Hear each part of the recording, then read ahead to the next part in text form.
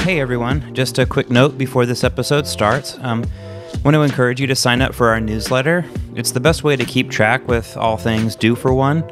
We send them at least once and no more than 3 times per month. We don't want to annoy you. And we update you on podcast episodes, written stories posted on our blog, events that might interest you, and different ways that you can support us. And if you enjoy listening to these, please help spread the word.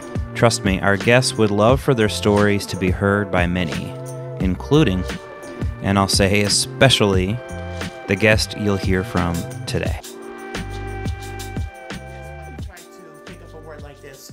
Row, row, row your boat gently down the stream. Merrily, merrily, merrily, merrily, life is but a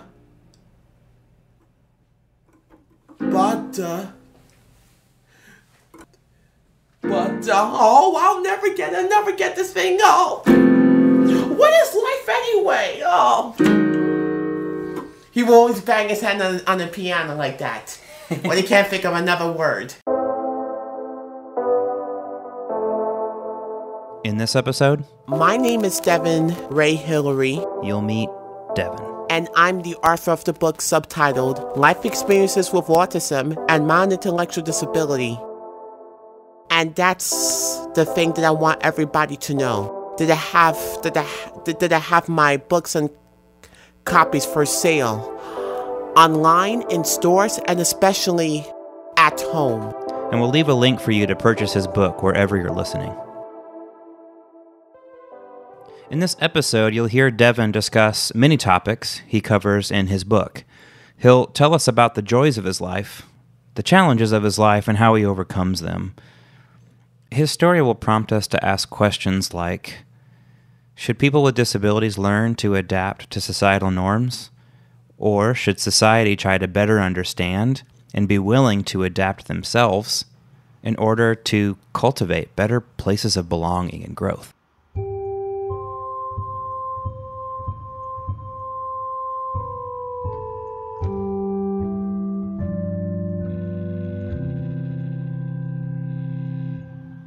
I'm also a former member of the Nyack College since 2007 until 2013, which was my extraordinary year of graduating out of college completely. And I selected a couple of songs throughout this episode brought to you straight from the man himself, Devon Ray Hillary playing piano and organ from his YouTube channel.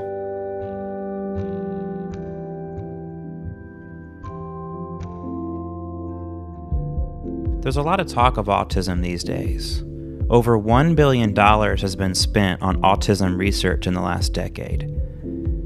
It can be a complicated topic, so let me highlight just a couple of things I think serves as a helpful backdrop. Since the 1990s, the number of people diagnosed with autism has exploded. According to the Centers for Disease Control, as of 2018, autism has affected an estimated of 1 in 59 children in the United States. There are many reasons people argue as to why. One prominent theory is that it's because the characteristics that are considered common among people on the spectrum is widening more and more. A few behaviors that are tied to the single name autism are difficulties in communication, failure to relate to others, repetitive movement such as body rocking or hand flapping, resistance to change, and compulsive behaviors. It may also include focused abilities that stand out, like people who excel in math, English, or music. In the United States, much of our understanding of autism originates from Leo Kanner. He was an Austrian-American psychiatrist, physician, and social activist, and is best known for his work related to autism. He published a very influential article in 1943 titled Autistic Disturbances of Affective Contact. He did this by observing 11 young children, and as it's written in this paper, they were considered to have seriously disordered behavior. He identified core characteristics of autism as the, quote, inability to relate themselves in the ordinary way to people and situations from the beginning of life. He described their challenges of relating to people as extreme aloneness.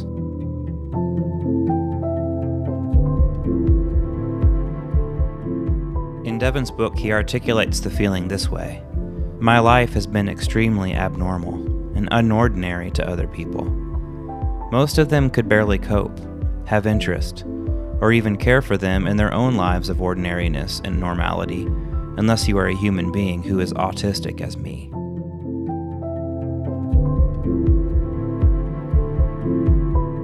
In an article published in 2011 in the American Association on Intellectual and Developmental Disabilities journal called "Sowing the Seeds of the Autism Field" by Jan Blatcher and Lisa Christensen, they analyzed where the field has gone from Lee O'Connor's article to now.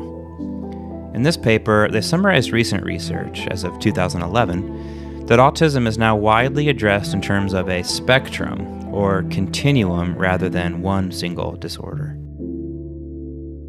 They write that they believe Connor would be pleased by the growing perspective that we should recognize people as people and not define them by the disorder they have.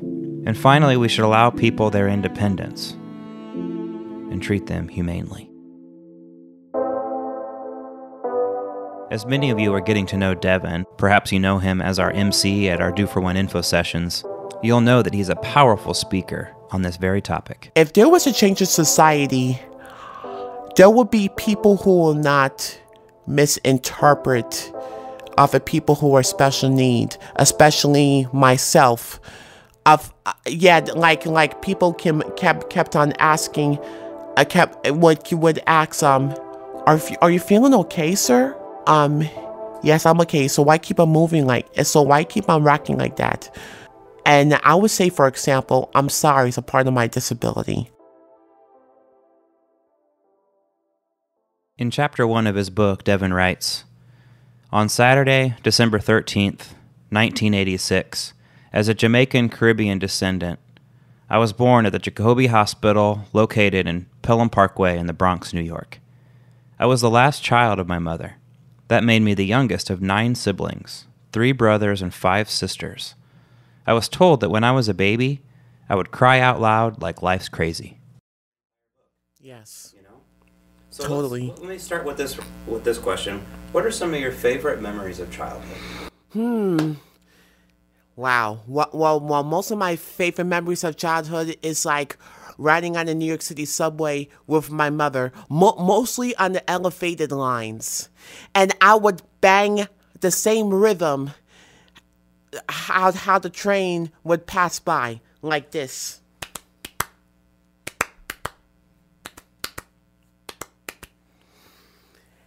Yes. Yeah, so there were 2 old-time trains. The Redbirds from the 60s and the Silver Bullets, which is nicknamed the R62 from the 80s. But what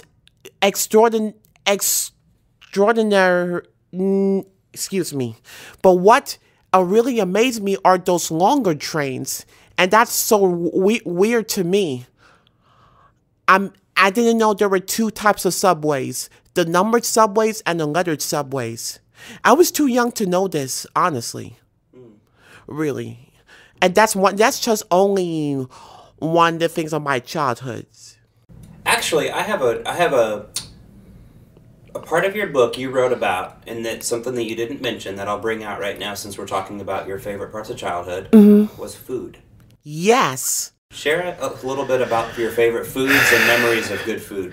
Yeah, but the memories of good food are mostly barbecue food. I like barbecue hamburgers, barbecued hot dogs, especially steak, pork, and barbecue chicken. Yeah, but the craziest thing that I do with my hamburger is put all sort of sauces on there. But later I will find disgusting, but that's the way how I felt. What I would put in my hamburger is not only ketchup or barbecue sauce alone. As a matter of fact, however, let me get away from the barbecue sauce because I didn't use it back then. I was using the ketchup mostly.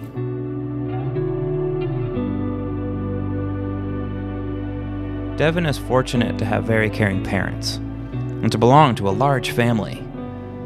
Many of his experiences in life come from his relationship to them. His favorite experiences in his childhood go beyond the food and the special sauces because he associates this food with good company. But I think in my opinion, it was just showing everybody how much I'm having fun in the outdoors, especially with company around me. Honestly. Yeah, what kind of company? Mostly that are my family. My family that usually come. It was back at East 165th Street, living in the New York City housing in the Bronx. And Devon goes on to share so much and in detail about his childhood. One major turning point for Devon, as it is for many, was when he started school, where he meets new people, teachers, and students. Being known and understood is a blank slate. No family around at school to help positively represent him. Devon doesn't share as much about the challenges he faced when he was in segregated special education. He shares much more about the bittersweet challenge of being moved from special ed to general ed. Mm-hmm. Oh, and I forgot to tell you of the biggest challenge. I should not forget this. Those teachers had found out that I'm very high functional and I'm bright, that they encouraged me to go into inclusion. Yeah, but I keep on missing my special ed family, my special ed program, my special ed class. And hearing him talk about this, I was curious, so I asked him what he preferred, special ed or general ed. People with disabilities or people without disabilities? You know what? I don't know. I'd rather be with both, the best of both worlds. As long they don't show any discrimination and racism to me, no matter how different I am. This is interesting to me because it highlights the fact that simply bringing people into mainstream society is often much more complex than we realize. And Devon had support in his mainstream classes referred to as paraprofessionals. I know there are a lot of good ones, but I'll pick one. Let's see. Oh, here's one. I got one. Okay. Are you ready? Go for it. Okay, let's do this. I used to have a female paraprofessional. She was the paraprofessional who had been supervising me. He could go on and on. I was 16 years old at that entire time. However, the whole problem was that she used to do a lot of things of supervising me, which I never liked or enjoyed from her. That she used to do a lot of things of supervising me, which I never liked or enjoyed from her. And on about his experiences with them. Especially some to my special ed classmates of inclusion. I never liked the way how she... Here's an example of how one paraprofessional forced him to get wet in sprinklers when he clearly did not want to. Yeah, especially for me going into the sprinklers, into the water during the summertime to get wet. Yeah, like one teacher would keep us saying, "Go get wet, go get wet." Yeah, as she doesn't know that, and that female gym teacher had taught me that my fearful looked pathetic to her. But leave it to Devon to put a positive spin on it. Yeah, but the only thing that I would enjoy about sprinklers is when it is officially over.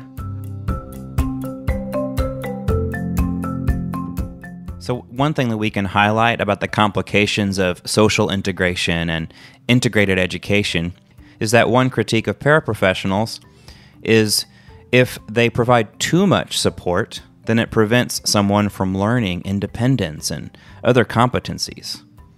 It's back and forth between supporting while also being in tune to what level of independent learning is possible and then stepping back to allow that growth to take place.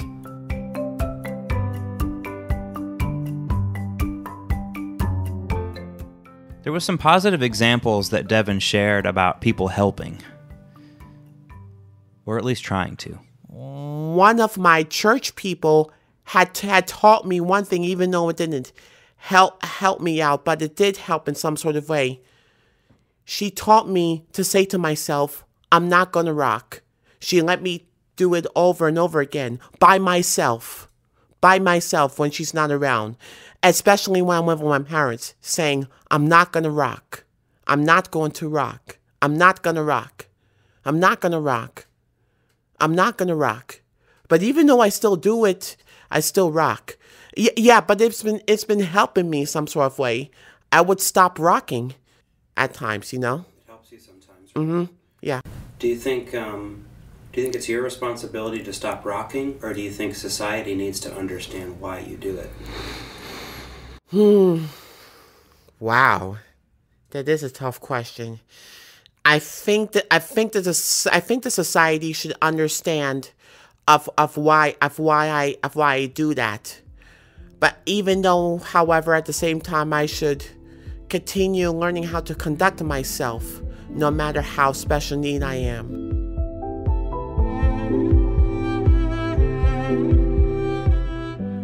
But despite all these struggles, Devon maintains a wise perspective, and he's grateful for the general education experiences that he's had. But at the same time, I do feel okay that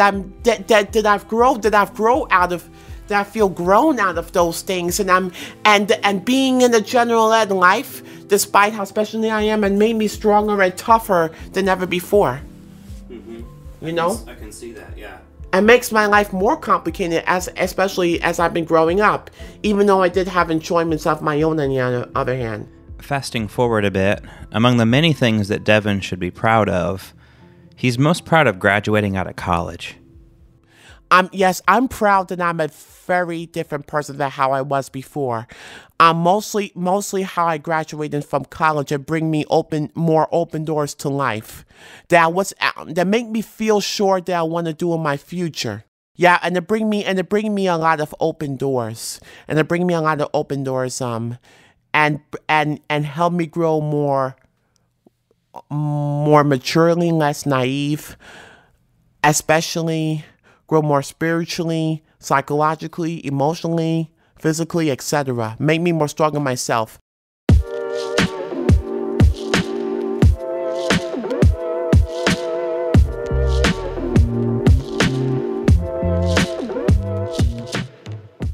It's always amazing to see people on the spectrum of autism finding ways to express themselves and relate to others. For Devon, one of his ways is through music, which was his major in college. Here's another interesting example. In a recent TED Talk, Hannah Gatsby discusses her diagnosis. She describes finding her way by using the analogy, finding the doorway to the eye of the storm. Listen to this. She says, apart from the usual way us spectrum types find our calm, repetitive behaviors, routine, and obsessive thinking, I have another surprising doorway into the eye of the storm. Stand-up comedy. How so? Well, she describes how in conversation with people there's a lot to process at once. She says, my thought process is not linear. I'm a visual thinker. I see my thoughts. I don't have a photographic memory, and nor is my head a static gallery of sensibly collected think pieces. It's more that I've got this ever-evolving language of hieroglyphics that I've developed and can understand fluently and think deeply with. But I struggle to translate. She goes on here and concludes with this. All this to say, I've always understood far more than I've ever been able to communicate. As for stand-up comedy, she found this as a way to come across to people because, quote, I don't really have to talk. Because strictly speaking, I'm reciting. So all that is left for me to do is my best to make a genuine connection with my audience.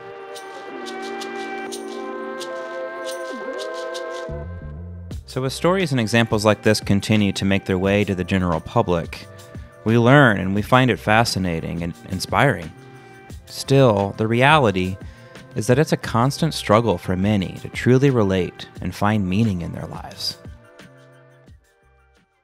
Devon writes, my tough and stressful life with autism and mild intellectual disability has never ever been dreamy, fake, made up, mythical, fictional, or even an illusion, act, joke, bluff, or fairy tale at all.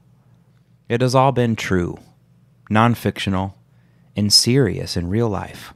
I asked Devon if he could talk more about this. Wow. Those people don't know or realize that I'm not planning anything hypocritical. It's just my behavior that's really, my disability that's controlling me. That's really the thing. Like, for example, when I say nice things to people, they take it offensively, or when I rock back and forth, little did I know that would scare people, and I would not mean to. In previous episodes, we talked about some common negative assumptions that people make about people with disabilities. Innocent victims of fate, the sick patient, and incapable of participating in community. Devon is pointing out yet another common one. The assumption that someone with an intellectual disability is deviant or dangerous. And I was reading an article lately of how police violence is really a problem these days, and why these cops need training to treat special need people, especially others with autism, especially myself. Devon is fortunate to have had incredible parents who understand him and support him. I haven't mentioned this yet, but Devon talked about his childhood and how his father stayed home while his mother worked, so that each and every day he could help him get ready for school and be there when he got back.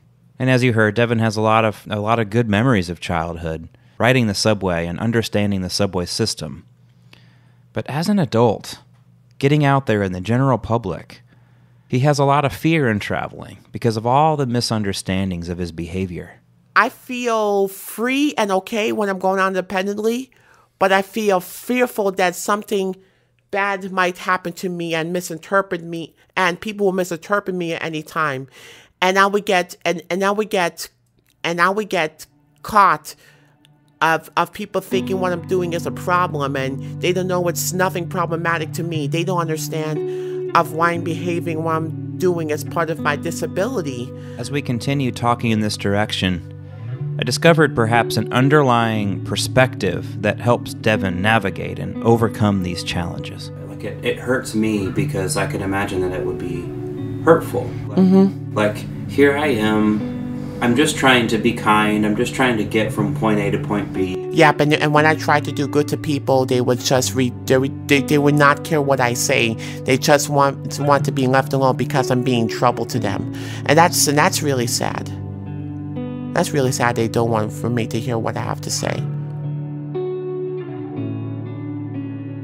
And you know what? It kind of reminds me of Jesus, that he'd been through that fate, like that he is the Son of God trying to destroy us for our sins, but the people's heart would not believe. They would ignore him and do things like him. They would nail him to a tree, and they would threaten him to be crucified, which was done. But he paid for our sins, so we don't have to pay the punishments for our own, you know?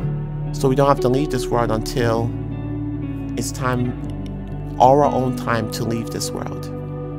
Like, I wish not to be in the same fate as Jesus, even though he was the Messiah that saved us all, to pay for our sins, you know.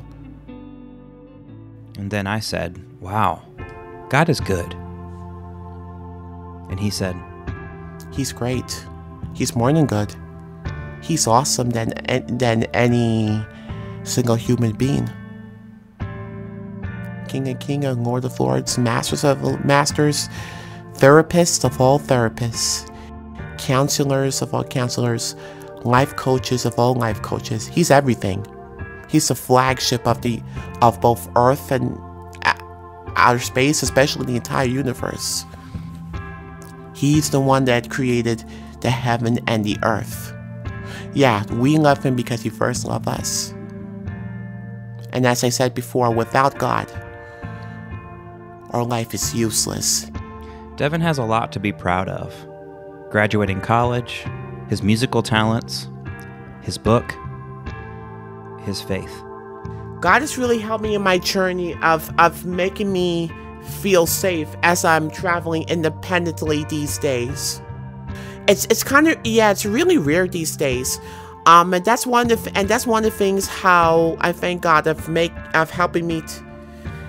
keeping me safe through all this trouble and been the only compass to show my way home. And he would hear my prayers before I will go out, especially when I come back at home. I would just say, thank you, Lord, for bringing me back home. And of course, he still has aspirations. These days, I've been practicing on my music and hoping and praying that I will get a real job in music, but at the meantime, I'm looking for job training, a trade of something what I could do. As this episode comes to a close, I thought I'd play a clip of Devon and I rehearsing for a fundraiser in East Queens hosted by Hope Church.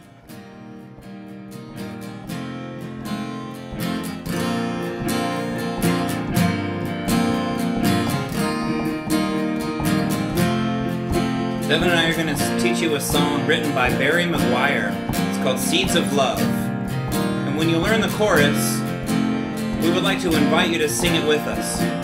Let this be our anthem for planting seeds of kindness, planting them row by row right here in New York City. The world that we live into may be corrupted with sin, but we can plant brand new seeds of kindness and friendship in the name of love, especially with people with disabilities.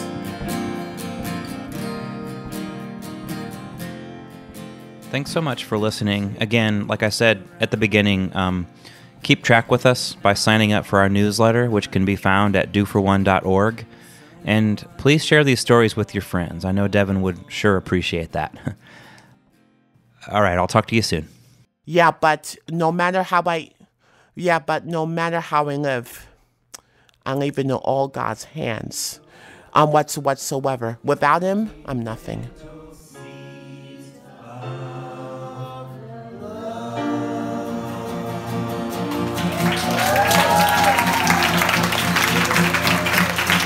Thank you very much. Give it up for Devon.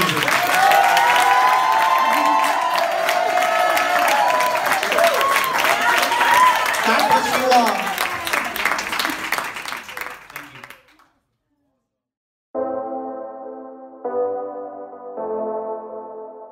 In New York City alone, there are over 900,000 people with some kind of disability. Negative perceptions, segregation, loneliness, and neglect are common experiences for many. I think before even thinking about ramps and elevators, I think just an openness to invite a person with a disability somewhere. I think that speaks accessibility in greater volumes than having a ramp legally somewhere just for the sake of it. Because we can have a ramp or an elevator, but if there's never anyone to use it, then there's really no point. Do for One promotes stronger communities and richer lives by bringing people excluded from freely given support into healthy and lasting relationships. Friendship, spokesmanship, social support, and social change can emerge when people's gifts and concerns are brought into the center of community life. Visit doforone.org to learn more.